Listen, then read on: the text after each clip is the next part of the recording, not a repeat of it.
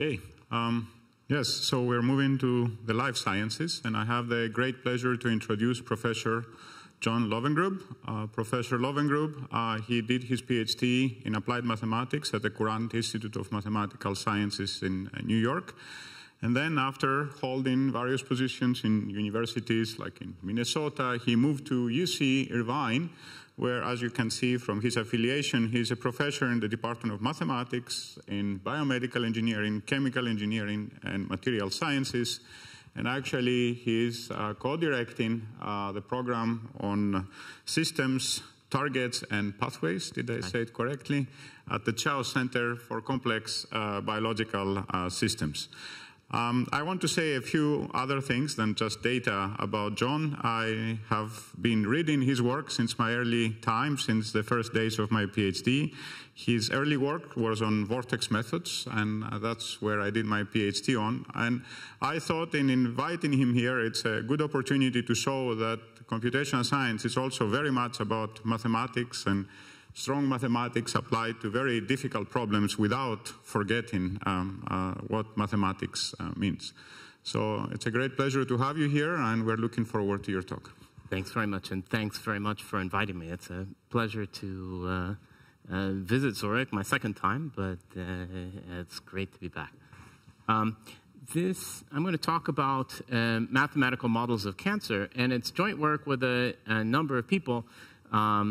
Arthur Lander, who is a biologist, a graduate student, Hamad Yousefpour, a postdoc, a visiting postdoc from Dresden, Sebastian Hollande, and then a couple of former postdocs now who have faculty positions, Baba Satsukiru in Dresden and Arnaud Chauvier in France, and a longtime collaborator of mine, Vittorio Cristini.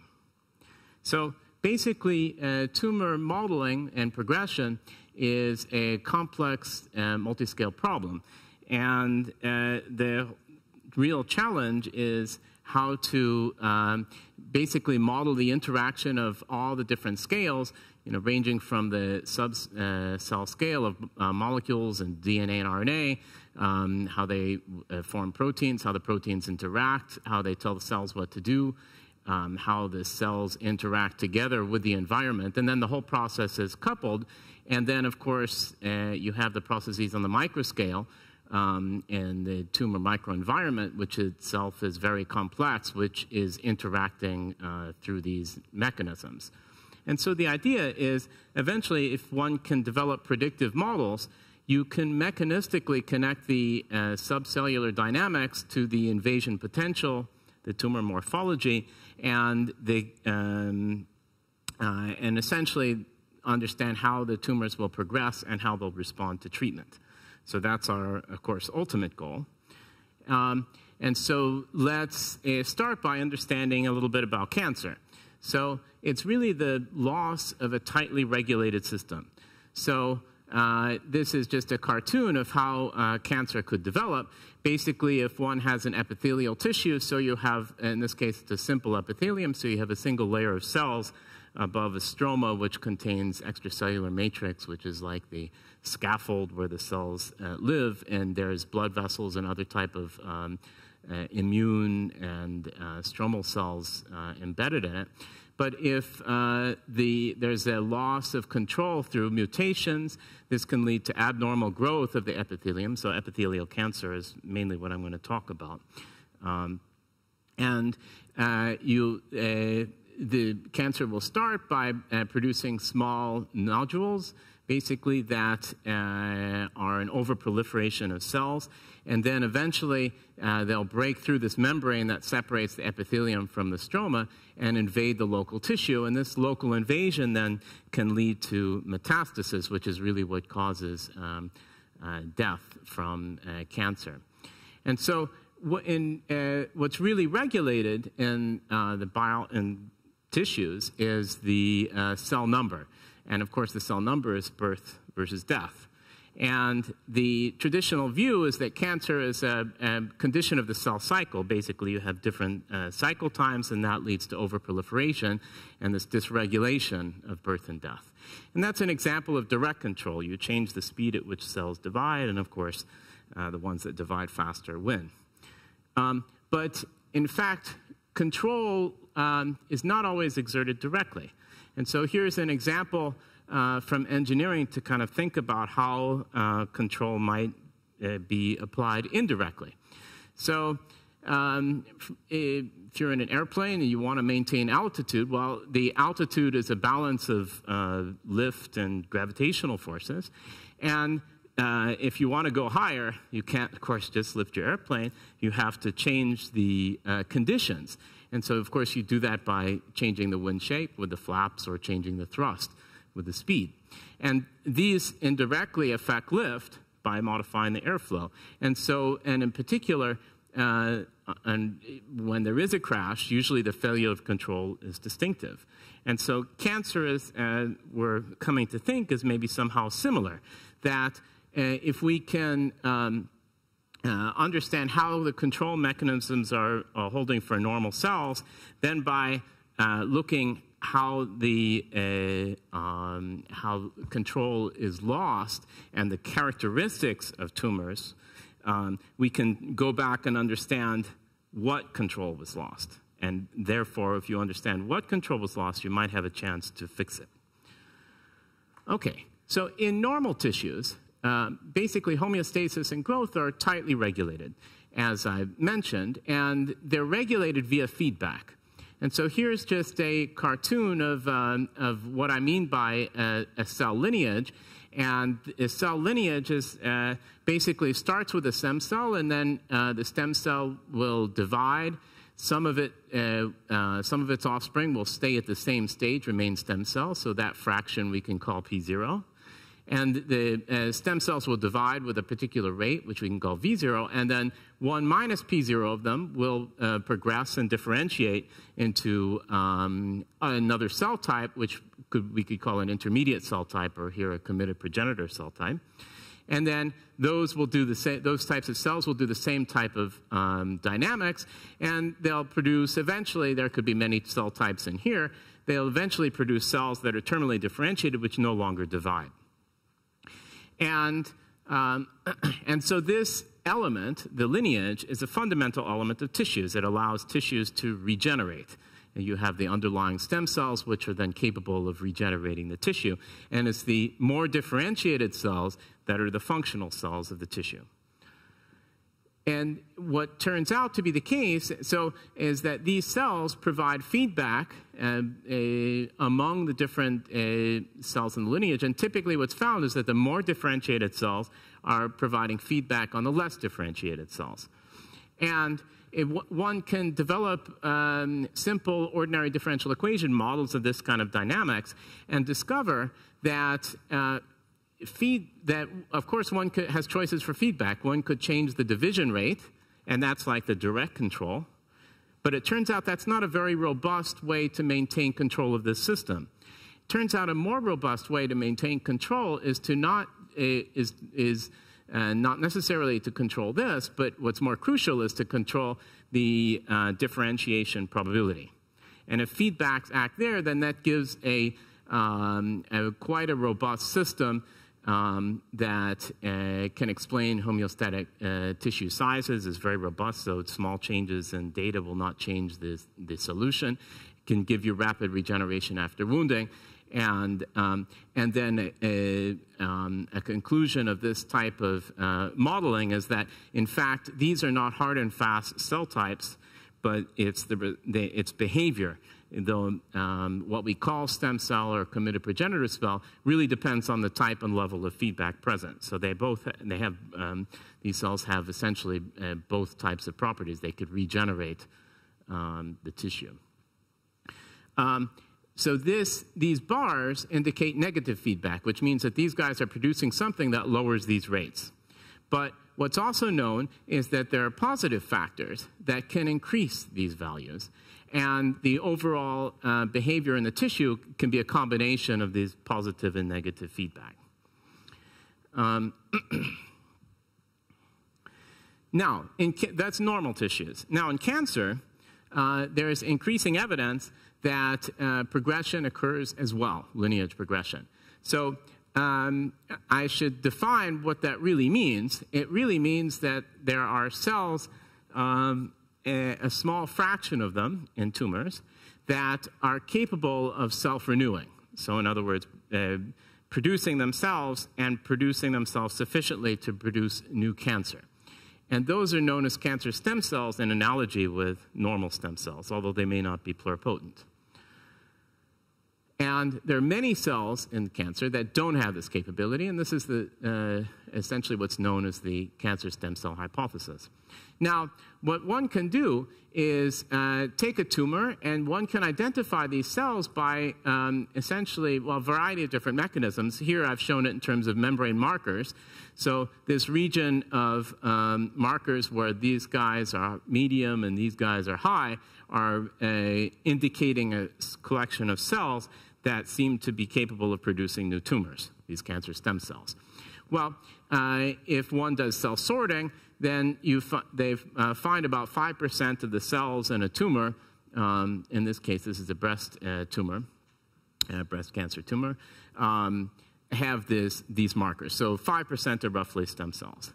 One can then take this tumor, dissociate the cells, sort for these stem cells, take essentially 99.9% of them, take a collection of cells that's 99.9% cancer stem cells, re-inject, re-inject it, for example, into a mouse, will grow a new tumor, and the percent, once you take that new tumor, you take out, dissociate the cells, and you discover about 5% are cancer stem cells.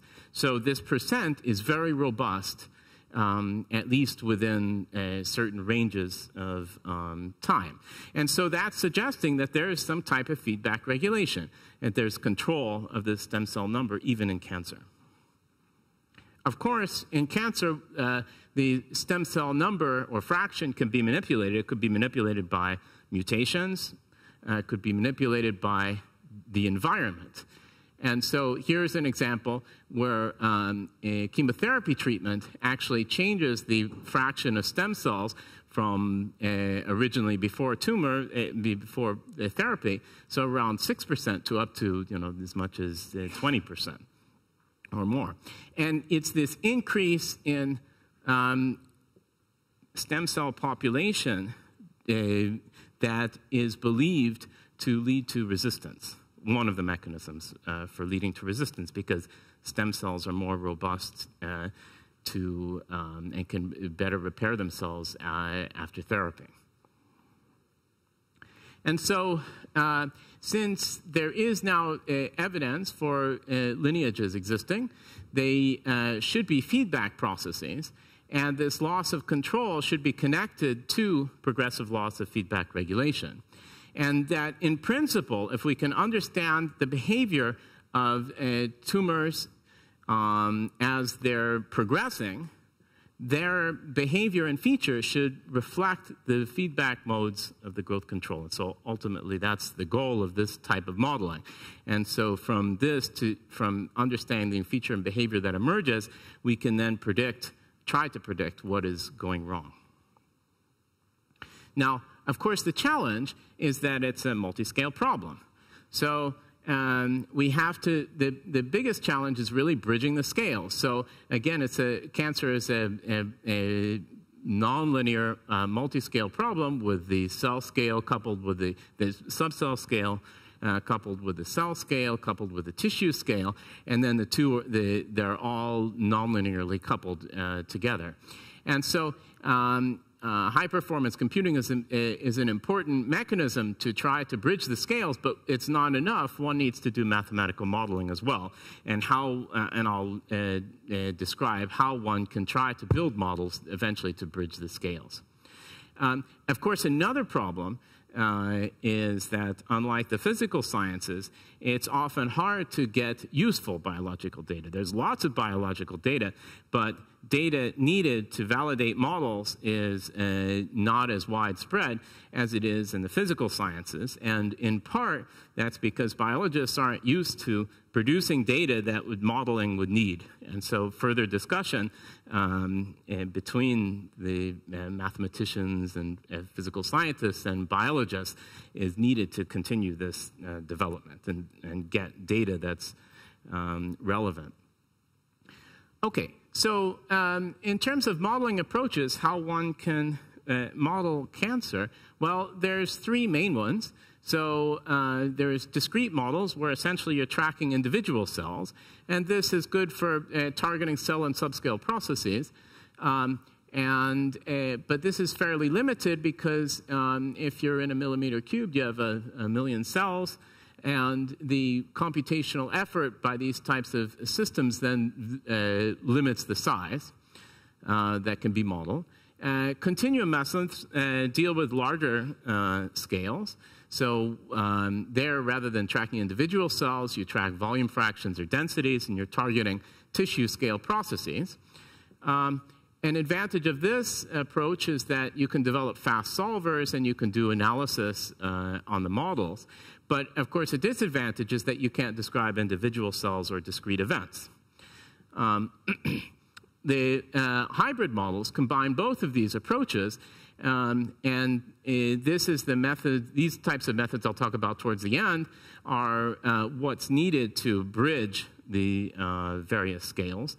And of course, by combining these, they have the potential to combine the best features, but still there's a lot of development that needs to be done.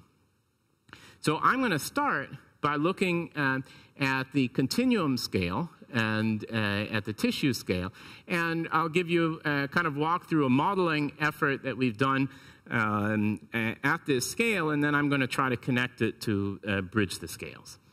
So at the tissue scale, basically what we'll do is introduce volume fractions. So we can introduce volume fractions of the different types of tumor cells, live and dead. There can be many components, as we'll need for the lineage.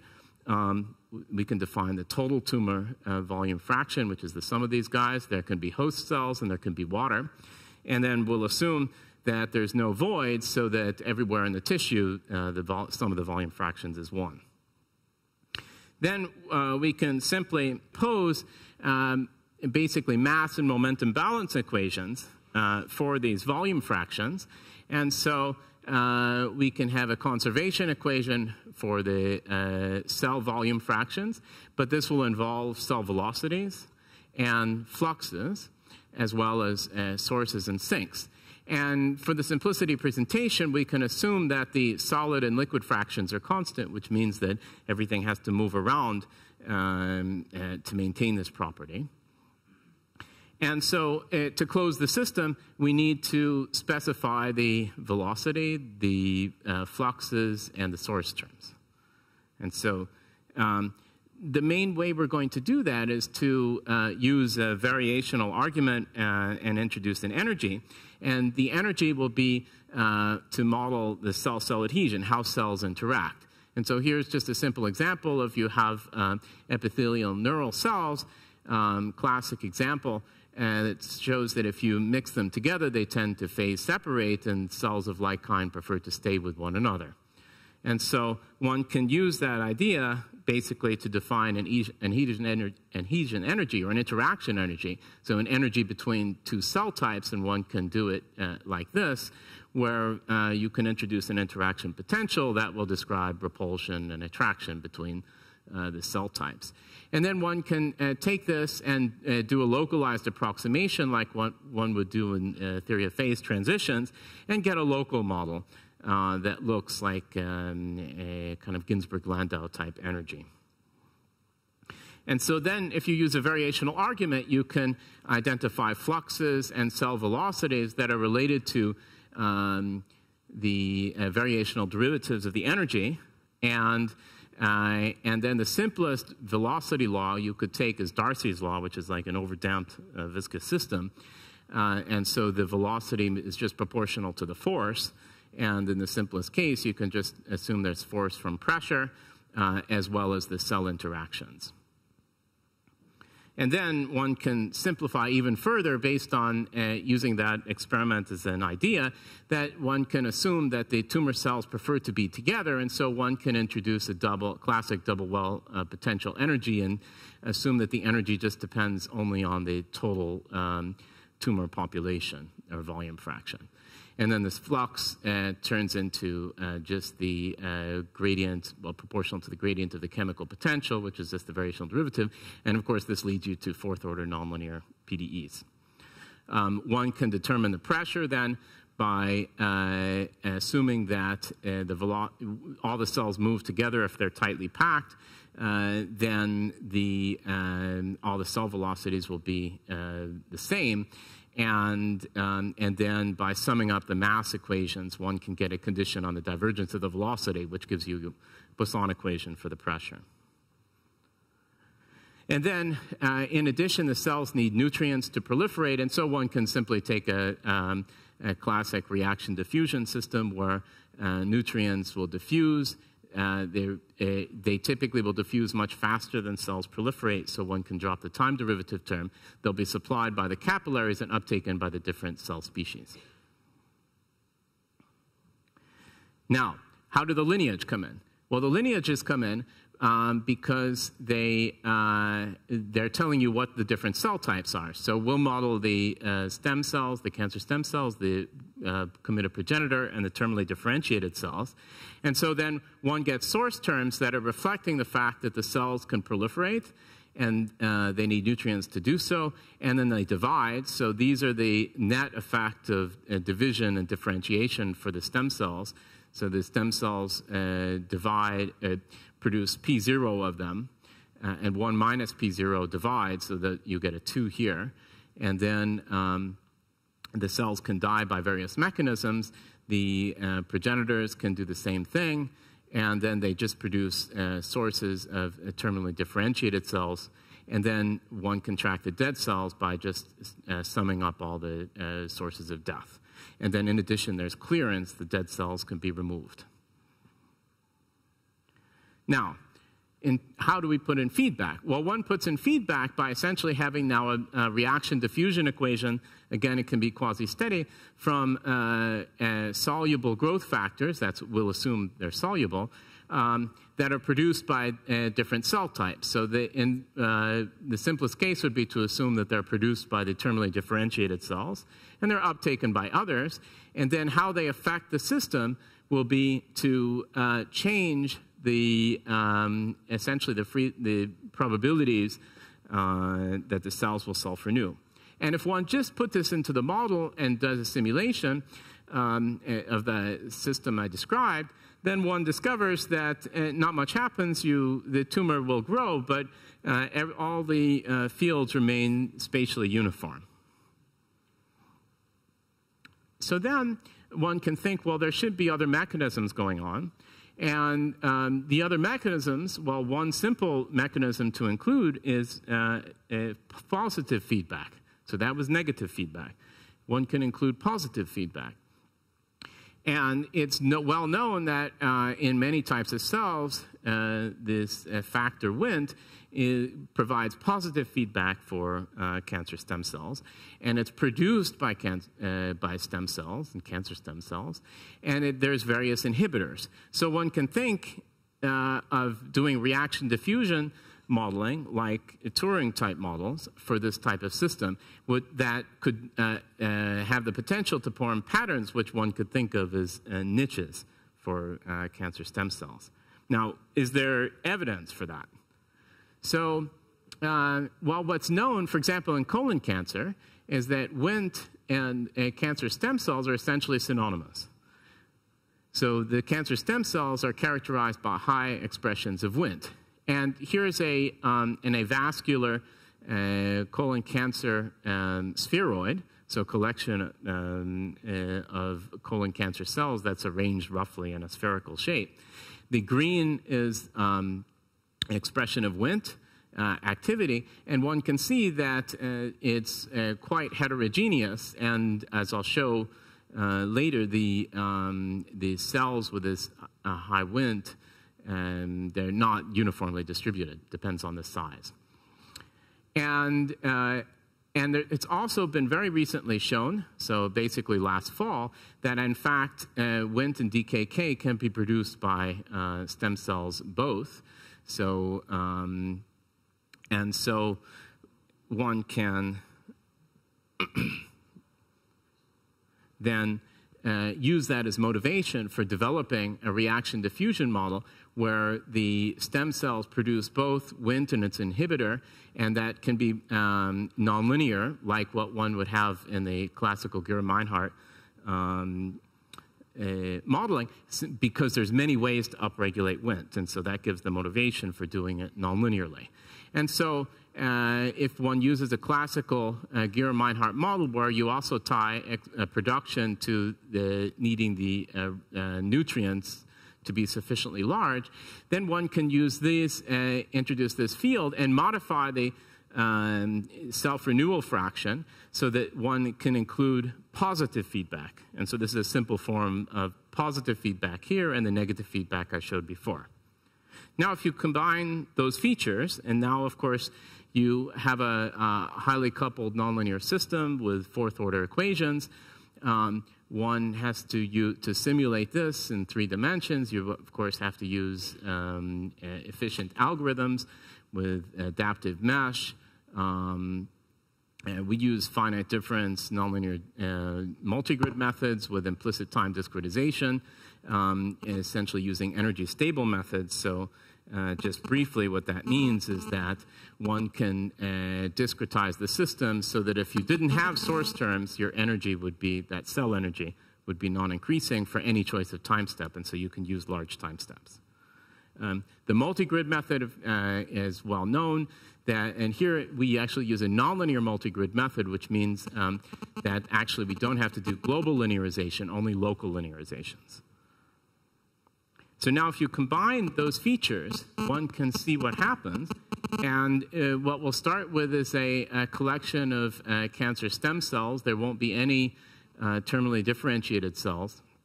This is the population of cancer stem cells and committed progenitors. And if we let this go, what happens is that immediately we form a pattern. And the it looks like it's stationary, but all of a sudden it starts to take off and finger. You see that in the total, and everything you can see together in the terminally differentiated cells. So these kind of holes at the boundary are the cancer stem cells, and then you see it fingering. It will break up and continue to grow, driven by feedback. And you see you even produce new stem cells from very low populations. And so you get spatial structure, you get the niches at the boundaries, and unstable growth. And so why is the growth unstable? Well, the growth is unstable. This is the contour of the tumor. These are contours of the stem cells. And then this is the Wnt distribution. And you see the Wnt is slightly towards the boundary, because oriented a little bit more towards the boundary, off-center from these guys. And that's providing high self-renewal. And that's what's driving the fingering. And so here's the self-renewal fraction also.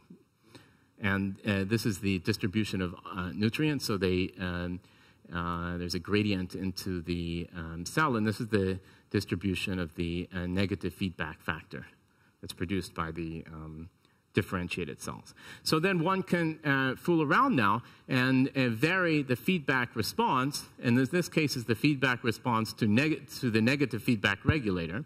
So this is a plot of volume as a function of time for different feedback response. So if there's no feedback, one gets this very dense system. As one starts to increase the feedback, the system is better controlled, and eventually, for sufficiently large feedback, you get something that looks steady. It's not completely steady, but it's nearly a steady state. And so not only is the feedback controlling the size, it's also controlling the shape. And these are the fractions of cells of the stem and progenitor cells and the terminally differentiated cells. And for all those simulations, they're fairly robust, around 15%, which is a bit high. And we're kind of limited to that by using this continuum approach.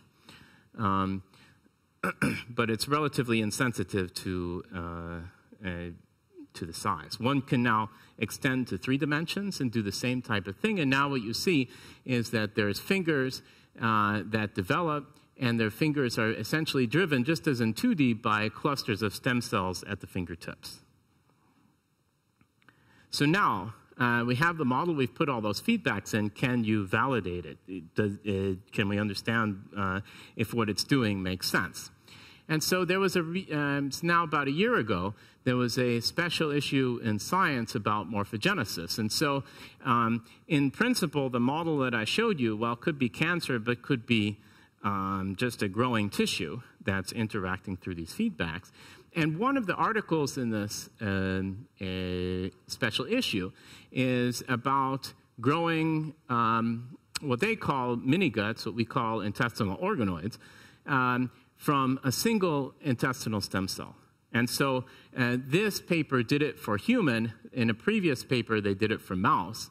And so what you see here, this is their cartoon where they have their stem cell, and the organoid grows. You have this collection of stem and supporting cells. This is the niche essentially that drives the finger. And this is what the actual organoid looks like in the human, and then this is a sample of what it looks like for the mouse. And the green is indicating where the stem cells are. And then if one looks at a proliferation map, one sees something like this. And so qualitatively, this is very similar to, at least driven by the same types of processes that we're modeling. So the question is it a coincidence? Well, maybe yes, maybe no. So now what would you do with a model? Now you start perturbing conditions. And so now we can try to, what we do is we say, let's change the Wnt sources in the system and perturb the system by essentially including exogenous sources of Wnt, which means basically putting Wnt in the environment. So in this case, that's the original simulation. Now we start to increase the Wnt concentration here and even higher here. And so what you see is that as you're increasing the Wnt concentration, the number of, these are the stem cell clusters, the number of clusters on the boundary increases. It grows larger, and it's a bit more regular. And then as you increase it even further, now you have a more or less continuous distribution of stem cells around the boundary, and it's a nice, smooth, and quite larger organoid. That's predicted by the simulation. And then what these guys found is that they did the similar thing where they added Wnt in the environment and changed the levels. And so what you can see is that this is their essentially control. And then as they start to increase, this blue is indicating the stem cells. So you have something that's larger than this and certainly less budded. And then as you increase the Wnt, these tend to be bigger and more regular, just like what we, at least qualitatively, like what we would predict. So the trend is quite similar. That was positive factors. You can do the same thing with negative factors. So now let's, this is our control. And now if you include high negative factor in the exterior, one can suppress the budding and you get the more stable, smaller shape, which is consistent with what one gets from an experiment. And so, at least from the perturbation point of view, the model is consistent with what's observed biologically. And then, of course, since you can have the model, you can do a lot more, it's a lot cheaper for you to do parameter investigation. And so, in fact, if we take that negative regulator, what I showed you was this case and this case, but if one does intermediate values, then what you actually can see that it's not just that there's a uniform progression from this to a smoother shape. The shape actually becomes more unstable. And so you have this non-monotone behavior. And in fact, this guy, the tumor can even fragment. And this is suggestive of a dual effect of this negative regulator. And it's well known in cancer that this regulator can have this dual effect. And so that process emerges naturally from here, although there can be other effects of this guy that we're not modeling, such as increased cell mobility and things like that. So the model can make predictions. Now, one can, so those were normal. What about tumors? And so for tumors, one can use an imaging system that was developed by Frank Pionk at UCLA. And so what they discovered is that stem cells tend to have low proteasome activity. So they took advantage of that to essentially fuse a green fluorescent protein to something that would ordinarily be degraded. So in stem cells, this glows, and in differentiated cells, it doesn't because it's degraded. So where you see green are where stem cells are. And so if one could do monolayer, so this is a brain tumor, one could do monolayer, you see just a small cluster of cells, but if one does a sphere, and this is a pretty small sphere, essentially this bar is 50 microns, there's lots and lots of stem cells. But if one takes a sphere that's 5 times larger, you start to see heterogeneity in the green. And again, you have these clusters, and these clusters are actually right at the boundary of the tumor. So maybe a little bit easier to see. This is a confocal microscopy image of the tumor. So you can see these clusters of high stem cells, and they're actually right on the boundary of the tumor, which is kind of flat here in 3-dimensional. So there, again, it's suggestive that the growth is driven by these stem cells at the boundary. And that's a bit different than the conventional thinking, which was that the stem cells had been in the interior of tumors, kind of hidden away in hypoxic zones and regions where there is low nutrients. But in fact, the model suggests otherwise, and that's consistent with the data. So now the fact that there's lineages and feedback, you can then say, well, let's devise therapies that might be more effective for treating tumors. And so, well, what happens with traditional therapy? Well, in traditional therapy, the real problem is the cells become resistant to it. So how can they become resistant? Well, one idea is that there's this emergence of the stem cell larger fraction of stem cells, and the therapies tend to be more effective for the more differentiated cells and less effective for the stem cells because they have better, essentially, repair mechanisms. And so that leads to a dual problem with the stem cells. First, that they're killed less, and second, when you kill the differentiated cells, you relieve the negative feedback. So you enhance them because you relieve them from feedback. So you get higher populations than you would ordinarily think of just by killing these guys. And so then one can say, well, what if you treat both the stem and differentiated cells differently? So what if one used a traditional therapy and combined it with a therapy that tends to drive differentiation? So these therapies exist. And then one can see what happens if you do this. And so here's an example.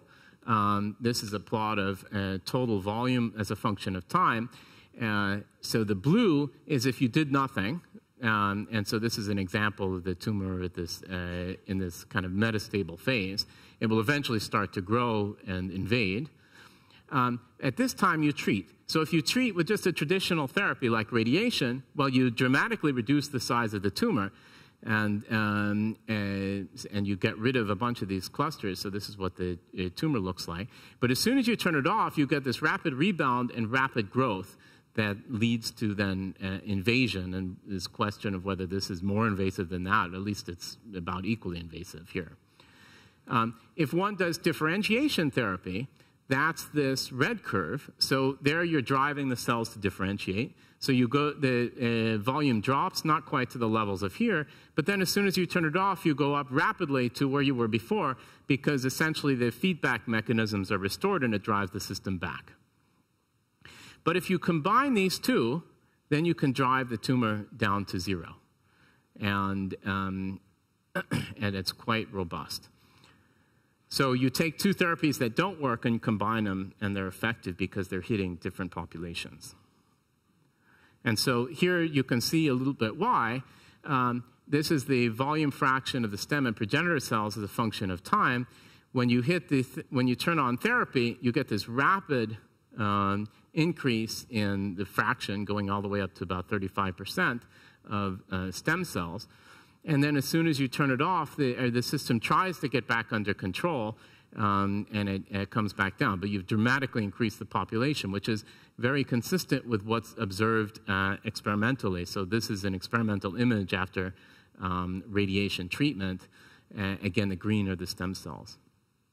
If you do differentiation therapy, you drop the populations, but then they're under artificial feedback. So as soon as you turn it off, the population of stem cells rapidly increases to respond to that, and to less feedback, and then this repopulates the tumor.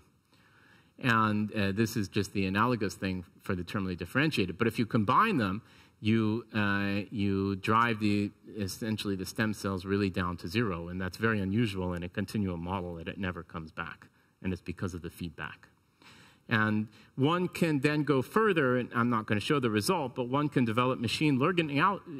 Now this was just one example. So now what you can do is you can vary the conditions, you can vary the parameters, and you can then use machine learning algorithms to correlate outcome with the pre-therapy tumor morphometrics, like shape factors or fractions of cells, that you can try to get, for example, from a diagnostic. And it turns out these are very predictive, at least based on our model, the artificial data generated by our models. Now, just in the last few minutes, then I'd like to talk about how one bridges the scale. So that was the continuum scale. You can get a lot of information from the continuum scale, but you, of course, make a lot of assumptions, and you're limited in certain ways. So you're limited, for example, because you can't describe transitions because the continuum scale is dealing with the collective motion, the collective behavior of the cells. You can't basically model transitions from collective to individual base motion. And this can happen, for example, during what's known as the epithelial to mesenchymal transition, which can be triggered by a number of different effects, for example, low oxygen, where cells stop moving together but reduce their adhesion and start moving individually. And this is believed to be a metastatic precursor. Also, when your cell volume fractions or densities are small, then stochastic effects are important. Now, one can include stochastic effects. In fact, we did in the modeling, but stochastic extinction is hard to do in the continuum model. And so, for example, when you have very small stem cell fraction, so we were up at about 15%, well, realistically, it's more like 1%. It could go as much as 10, but it tends to be closer to 1. That's really hard to do in a continuum model. And also, at the invasive fronts, the cells can tend to be spread out, and so you tend to have low densities of cells at the invasive fronts, and so stochastic effects are important there. And so that leads you to then, at least from the continuum perspective, then to say, well, let's try to build hybrid methods. And so there's been a number of approaches for trying to do that. One is essentially a decoupled approach that Paul Macklin led, who actually is a former PhD student of mine, who basically took data at the individual cell scale, upscaled it to parameters in an agent-based model, and then upscaled the behavior and averaging the parameters at the agent-based model to get parameters for a continuum model that then could be used to predict tumor size, and quite well, actually. So this is a plot of essentially an equilibrium tumor size versus this upscaled parameter that relates birth and death processes. And these points are experimental data, so lies pretty well. But this is decoupled, so this is decoupled from that, and in fact, this could feed back. So a coupled system was developed by Kim and Othmar and Stolarska, where they tried to take advantage of the fact that at the proliferating edge of tumor spheroids, there's fewer cells than in the whole spheroid together, in particular the cluster. So this edge tends to be only about 100 to 200 microns in thickness. And so they used individual cells here and then converted them to continuum when they became quiescent or necrotic. So they tracked only cells in this boundary. And we developed another approach where we introduced transitions between continuum and discrete points, basically marked by these blue dots, together with a vasculature. So the yellow are sprouts, and the red are looped vessels that are producing blood flow and oxygen and nutrients. And so under hypoxic conditions, there could be this EMT, the transition, that can produce these blue cells that then move out and disperse in the tissue. But then if they get close to blood vessels and there could be angiogenesis or new blood vessels form, they can then convert back to continuum. And so you can generate this multifocal type tumor. So these are existing approaches, but they have limitations. And their limitations are basically that you essentially pre-assume the continuum equation. So, and in fact, one shouldn't necessarily do that because the continuum equation we're dealing with may not be the limit of the discrete process under the right conditions. And then the second, of course, is that there, in all of these systems, there's really phenomenological rules for changing between the continuum and discrete representation. And so what we're trying to do now is develop methods to overcome those difficulties, and I'll describe a couple of them. One is if we really wanted to get away from having to write down continuum equations, one can try what's known as the equation-free approach developed by Yannis Kavrakidis. And so here what we did with Yannis and a student of his was to develop an equation-free model for a simple cellular automata model of tumor growth. And so here, the idea is that you switch between the fine scale and the coarse scale by essentially identifying coarse scale variables that tend to evolve slowly. And in this case, it's the radial cell distribution, because under the simple growth law of the cellular automata, the cells grow in a circular cluster. And so one can then go back and forth by essentially taking, if you run your cellular automata model, you can restrict, and in other words, construct the cell density. You can take representations of that. You can evolve on a large time step, and then you can reconstruct so in other words, you can advance far. Then you could reconstruct the discrete representation by lifting this guy back to here and do a small burst and then continue in that way. And if you do that, you actually can do pretty well in matching the evolution. In this case, it's just a traveling wave that moves out. But so far, it's been limited to fairly simple configuration. So here's a way you can do it without ever having to know the continuum equation.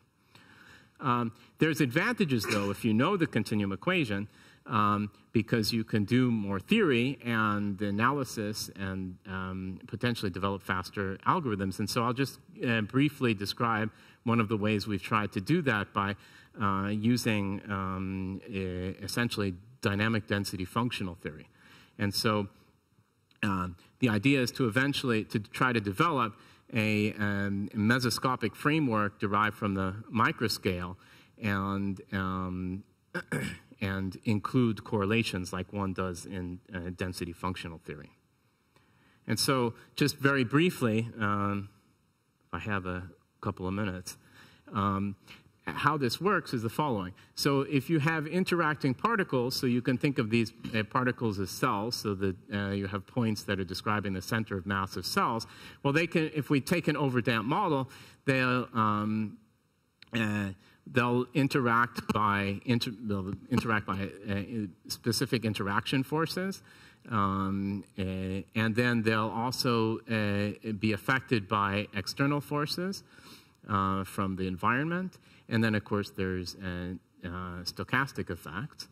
And one can introduce a coarse grain density, which is essentially an ensemble average density. And then by averaging and minimization, one is led to this density functional equation. So this would be kind of classical density functional theory. And so you get a essentially reaction diffusion equation where that's based on the derivative, functional derivative of free energy functional. And that free energy functional has essentially diffusional effects, so entropic effects, and effects from the environment, from this external potential, and then this excess energy, which is really not known, and that's how the cells are interacting. And so one of the ways that this is dealt with in density functional theory is to expand around the reference density. And so, and then doing so introduces the 2-point correlation function of the system. And this is, again, not known, but one can start to try to model this. And so this is reminiscent now at the very beginning of this adhesion energy that I introduced before with a non-local kernel. And then if one puts this together into the PDE, you get this non-local PDE that has essentially dispersal of cells by diffusion. Cells can move with respect to external forces, so this could be like chemotaxis if you have gradients of something that is driving cell motion. And then interaction terms. And then one, to this framework, one could add birth-death processes. And so, well, that's a complicated system, and we've developed methods for dealing with it, but let me take, one can go a bit farther, at least at this point, by doing some additional modeling. And so,